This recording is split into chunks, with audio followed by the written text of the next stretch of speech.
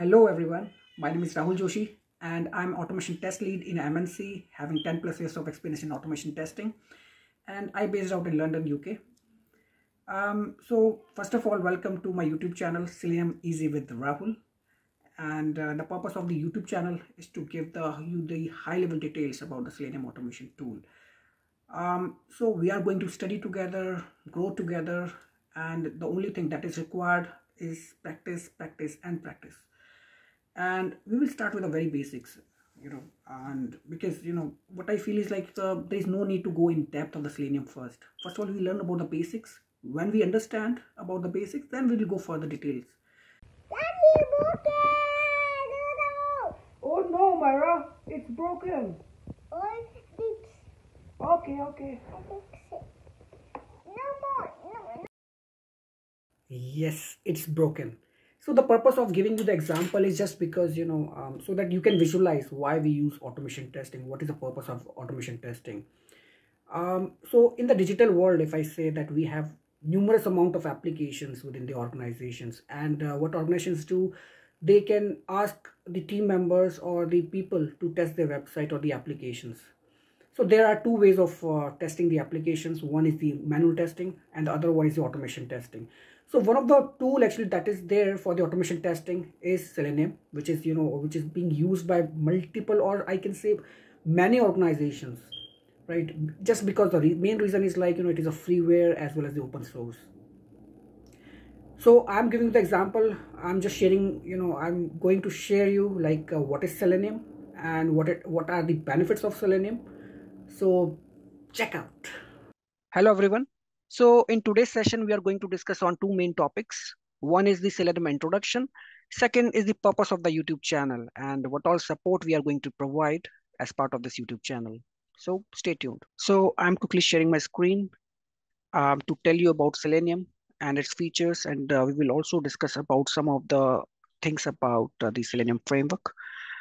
So as we know that Selenium is an open source automation tool, and that is the reason that most of the organizations are being inclined to this automation tool.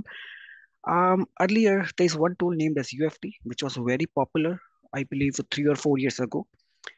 But it was a paid one. And now Selenium actually is the topmost priority for many organizations.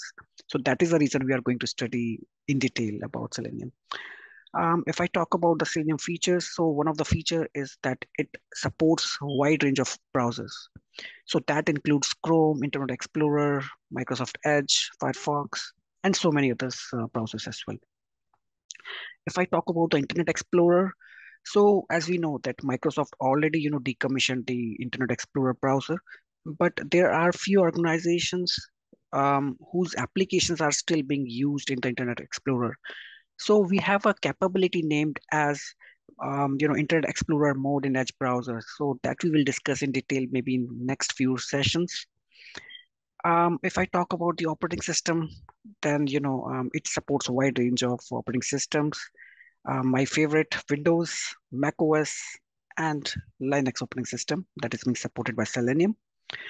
Now, if I talk about the languages or the programming languages that is being supported by Selenium, so we have Java, JavaScript, Python, C#, Ruby, and many more programming languages.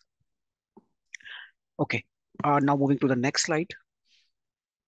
So in this slide, we are going to discuss about Selenium and Selenium framework's capabilities. One of the very crucial capability is that Selenium supports web applications. And Selenium also supports the API testing, whether it is REST assured or SOAP. Selenium has a direct integration with that of the databases such as SQL or Oracle databases and many more databases as well. If I talk about the GitHub integration, then yes, the Selenium framework has the capabilities to be integrated directly with that of the GitHub repositories.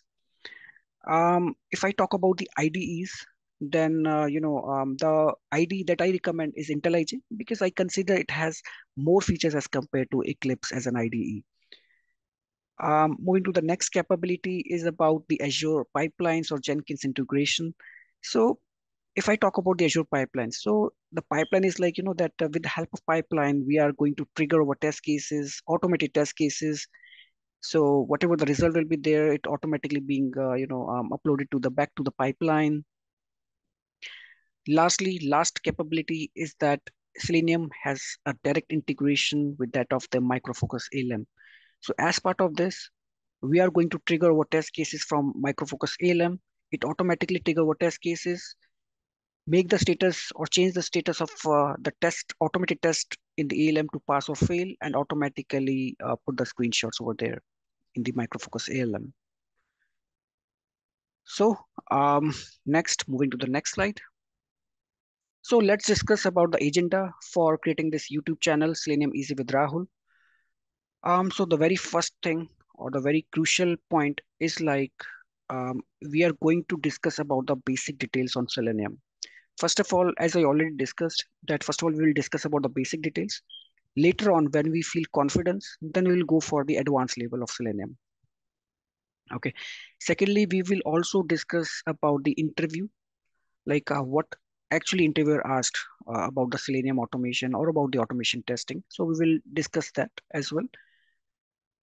Apart from that, I'm also planning to connect with all the group members on Zoom. Um, we can discuss about the queries, challenges that whatever we are facing in our day-to-day life. Um, if I talk about the queries and discussions, so probably that I already created one Facebook page with the name Selenium Easy with Rahul. So whatever the queries you have, you can connect with me over there. You can post the queries, and I'm also thinking to create a WhatsApp or Telegram channel. Maybe I will think of it, and maybe if required, I will create those channels as well. And lastly, what I am thinking is like to connect with many people and my friends as well. I am going to connect with that belongs to multiple organizations, and we can ask them the queries or whatever the what things actually they are doing currently in automation testing, and we can share our ideas and exchange our ideas on this automation testing. So that is the ultimate goal of creating this YouTube channel.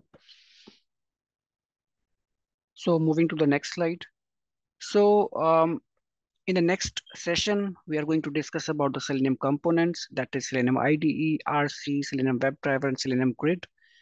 We are going to discuss about the object findings as well.